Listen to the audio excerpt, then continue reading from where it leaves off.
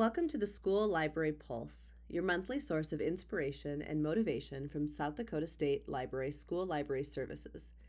Each month, we share heartwarming stories and uplifting moments submitted by school librarians across the state and designed to empower and energize.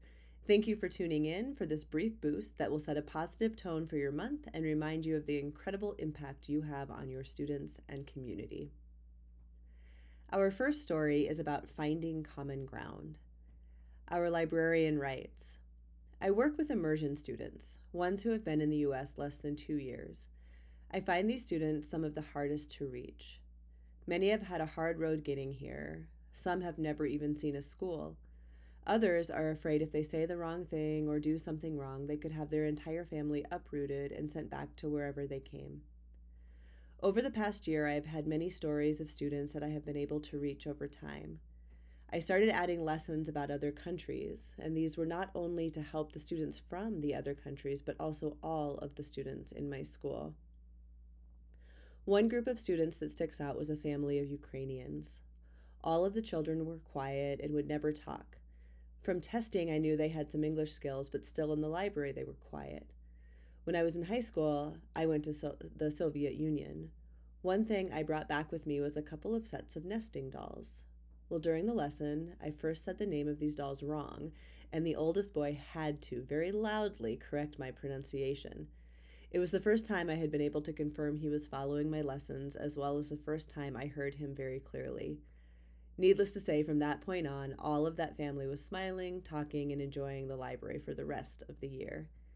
I used this idea with many of my other families and was able to get many to come out of their shells, but this family will always be very special to me.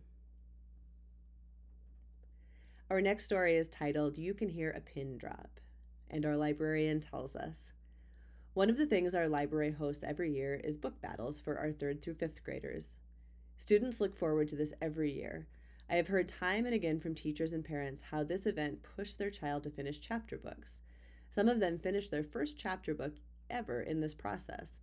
I have also heard from teachers that they love these 2 months because their students are so engaged during independent reading time that they struggle to get them to put their books down, and that you can hear a pin drop because it is so quiet.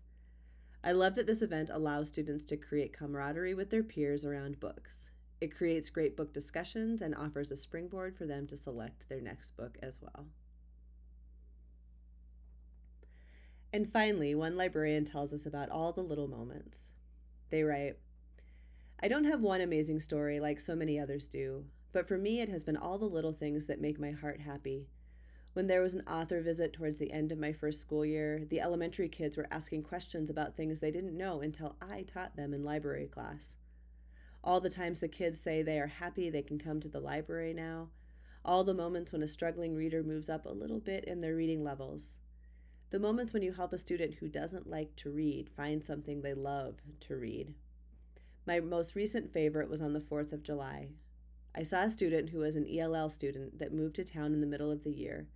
She was talking to my daughter and said, when people ask me who my favorite teacher is, I say the librarian. Everyone else says the PE teacher because we get to play games and stuff, but I say the librarian. These are the moments that remind me why I love what I do. Join us next month for more motivational stories shared by inspirational South Dakota School librarians.